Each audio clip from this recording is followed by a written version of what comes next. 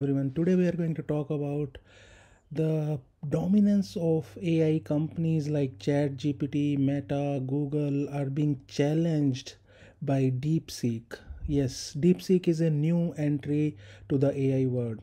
So DeepSeek is a Chinese research lab which has come up with a new LLM model named as R1. So it has amazed everyone with its performance and the low cost. So let's get into the details. So DeepSeek is basically a very cost effective and quick, fast, we can say, solution in the AI world, which has come up in the recent 2 months. So which was delivered by ChatGPT, Google's and Meta. It took around years and billions of investment dollars in terms of cost. So it was very cost effective, and it has only took less than $6 million to deliver this LLM model. So competitive performance, later on we will see that how it is very good at performing the same task which ChatGPT's OpenAI or Google's Gemini model has performed.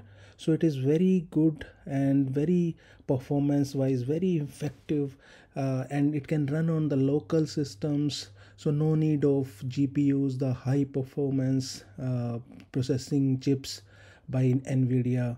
So how it was started, basically recently US has put a ban on Nvidia chips which were exported to China.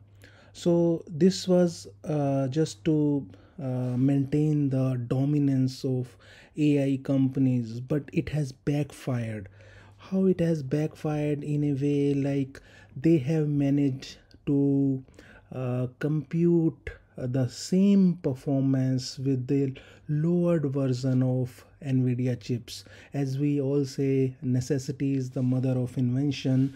So once that ban was put on the latest Nvidia chips of importing it to China, so they have managed to execute the same processing capabilities from the existing chips, which was quite older, but they managed to somehow extract the similar level of performance from those chips.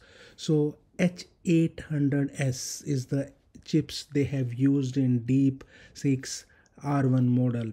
So H100 S series is the latest one in the market, which was kind of not available to China due to this export ban. But somehow they managed the older one H800S chips to utilize the compute and performance wise the same area they have utilized. So but how they could use it? So the basic thing which they reused the feature was reinforcement learning. Although reinforcement learning is a separate topic altogether, we have a video available for that. But basically at high level, reinforcement learning is just a type of learning where we want agent or system to learn from the actions. For each action it does, we either give a award reward to it or a punishment to it. It is just like a newborn child starts to learn walking, how it works, like how it learns. The same way reinforcement learning is also based on, like when a child starts to walk, so it learns like these are the steps we I need to take, otherwise I may get hurt. So this is how human starts to learn things based on each of the actions. Either that action would result in a reward or a punishment. So that is how this reinforcement learning works.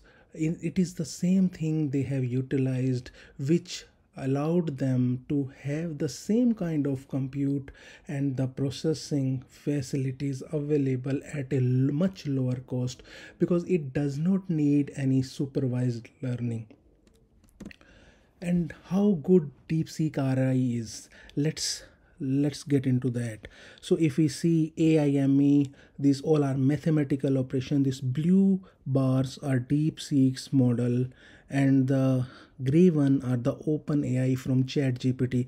If we see this graph, all the mathematical operations coding wise, code forces data is also at the similar or at the higher side from DeepSeek, and this is GPQA for Q&A answers. So all these data, if you see mathematics, MMLU, so all these benchmarks, if we see, these are all at par or at higher from the existing open AI models. So how good we can see this DeepSeek R1 has performed in terms of performance with much lower cost, with such a older GPU chips. So this is amazing, this is very amazing. And what are the final thoughts? So final thoughts are, don't always reinvent the wheel, because what they have done is they have came to the basics and they have reutilized the same basic concepts and delivered a much better performance. Hope you have enjoyed the video. Thanks for watching.